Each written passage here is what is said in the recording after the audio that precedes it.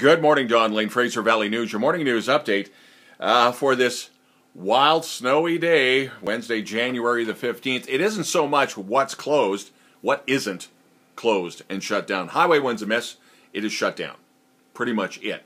Abbotsford Police and 911 saying don't even go on Highway 1, period, anywhere in the Fraser Valley. Massive shutdown. Schools are closed. It's a snow day. Hunker down. We'll try and keep you up to date. We've got some of the winter blast weather statistics coming up on FVN, FraserValleyNewsNetwork.com, so we'll get that up for you. To Roger Pennant, Environment Canada, thank you for compiling all of that. Tip of the hat to first responders and to road crews. They got to deal with this stuff. We can sit inside and stay warm. They got to deal with this, so tip of the hat to them.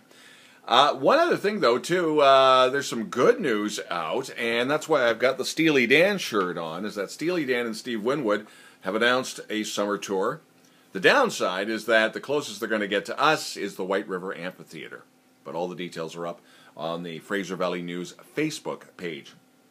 If there's something we should know about, and feel free to share photographs of what you've got, not only do we have the Chill TV and FVN Facebook pages and websites, we also have a sidebar, and that is, some of you probably know that my somewhat famous cat, Peanut Buttercup, has his own Facebook page. Yes, fans of Peanut Buttercup.